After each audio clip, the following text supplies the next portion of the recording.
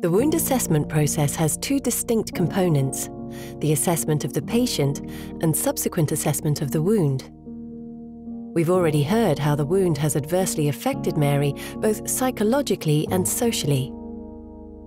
We will need to assess any factors that can impede healing, such as mobility problems, nutritional status, underlying disease, and sleep patterns, especially if pain and stress are a problem. In addition, we will take a medication history. We need to assess Mary's peripheral circulation by completing an ankle or toe brachial pressure index using a Doppler ultrasound machine. A person's age and other conditions such as incontinence, smoking, or taking recreational drugs can also delay the healing process.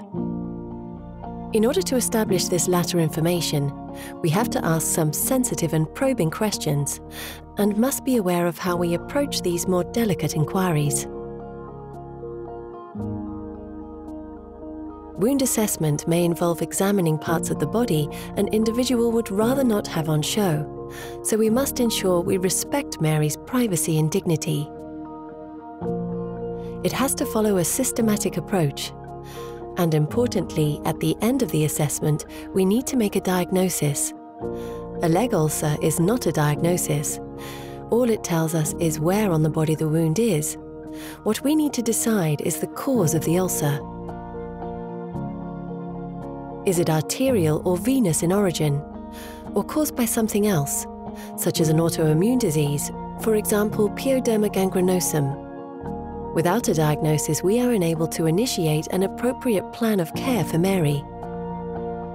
When we have a diagnosis, we need to record it correctly. For example, with pressure damage, skin tears, and diabetic foot ulceration, we should use the correct categorization or classification systems. In addition, acute wounds, such as burns, have their own classification system to record depth and amount of surface area of the skin that has been damaged. The location of the wound will help with making the diagnosis, as venous leg ulcers occur in the gaiter area, which is above the ankle and below the knee. And pressure ulcers are found over bony prominences, such as the sacrum, or under medical devices such as oxygen tubing. Acute wounds caused by trauma can be found on any part of the body. An example of an acute wound on the lower limb is a pretibial laceration. Once we know the cause, it would be helpful to know how old the wound is, as wounds of longer duration tend to be more of a challenge to heal. We can now move on to assessing the limb and generally look for evidence of previous trauma, deformities, or surgery such as amputation. We can assess if there is generalized edema and if there are signs of lipodermatosclerosis, which includes brown staining on the white skin, an altered leg shape which is wider at the knee and narrower at the ankle, sometimes called an inverted champagne bottle shape, dilated veins around the ankle, and white patches of ischemic skin called atrophy blanche. Is the skin dry, and in its worst form, is there a buildup of dry hyperkeratotic plaques? There may be eczema present that can be wet or dry but always itchy. In general, is the skin fragile? As if so, we will need to think about using dressing products that do not cause any trauma on application or removal. In acute wounds, for example a closed surgical wound, we need to monitor the surrounding skin for erythema, which if it persists after the expected 48 hours post-surgery, we will probably investigate further, as the surgical wound may be infected. Our eyes can now focus on the edge of Mary's ulcer. As you can see, there is no undermining, which tends to occur more often in pressure ulceration. If undermining did exist, we would gently probe under the edge of the wound to establish its true size. As with undermining, the wound is larger than what you see on the surface. We will need to ensure we accurately measure the length, width, and depth of the ulcer. There is no callus visible around Mary's ulcer, and this tends to occur in diabetic foot ulceration. especially on the plantar surface of the foot. The edge of Mary's ulcer is not rolled.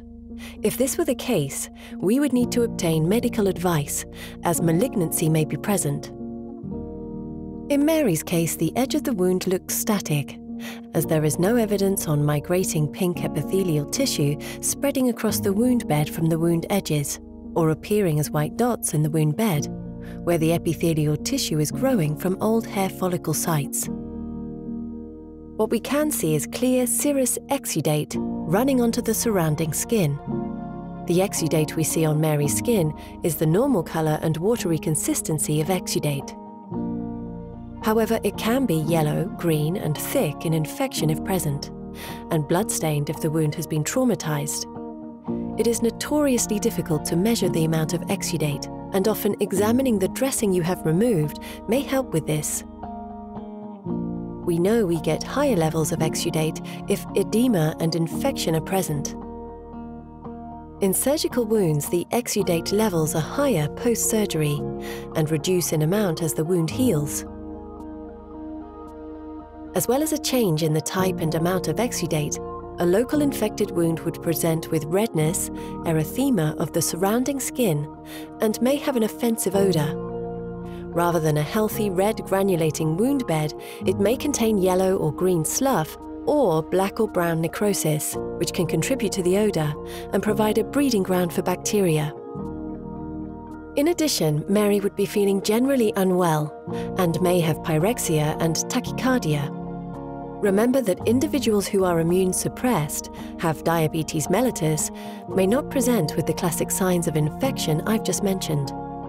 And a white cell count, CRP and ESR blood tests, may help with the diagnosis of infection in these individuals. Biofilms are colonies of bacteria in a wound that are able to defend themselves from systemic antibiotics. A biofilm is invisible to the naked eye, but are thought to be present in most chronic wounds that have a wet and slimy appearance. New pain or an increase in pain can be a sign of wound infection. We should measure wound pain using a validated pain tool. We need to know if the pain is what can be expected, for example, nociceptive pain experienced at dressing changes, or nerve pain, neuropathic pain, due to damage to the nerves in the wound bed.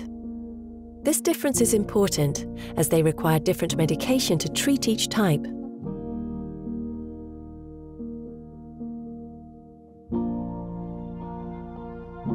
If we look closely at Mary's ulcer bed, we can see a mixture of red granulation tissue and yellow slough. It's helpful to record the percentage of the different tissue types: necrosis, slough, granulation, and epithelial tissue. An increase in the former two would indicate wound deterioration, and the latter two indicating healing. In a traumatic wound, we have to closely examine the wound bed to ensure any possible contaminants are identified and removed from the wound bed. We have now completed our assessment of Mary, her limb and her wound bed. It's important all this is accurately recorded so we can share our findings with our colleagues. Importantly, we need to be able to communicate our findings to Mary, so she has an understanding of the cause of her ulcer, any signs of infection, which she does not have, and what we expect the ulcer to look like as it progresses to healing, and what signs she needs to alert us to if the wound deteriorates, such as malodor or an increase in pain. We will need to check that she has understood why the assessment was important and what plan of care we recommend with the underlying rationale. If we achieve this, hopefully Mary will feel a part of the decision-making process and become actively involved in her ulcer treatment. 1 essential completed, 9 to go. Join us and continue your journey as we investigate our second essential of wound healing. Consider wound vascularization and oxygenation.